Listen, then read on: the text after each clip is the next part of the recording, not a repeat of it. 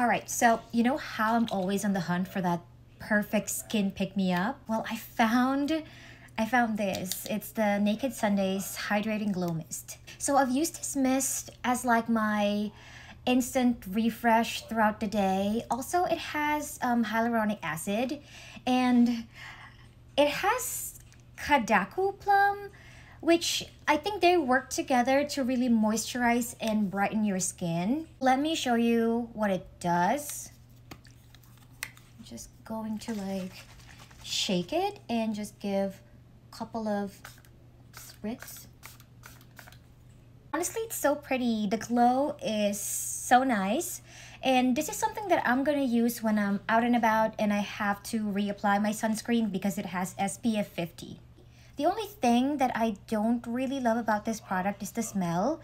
It has a very strong floral scent that doesn't really work for me.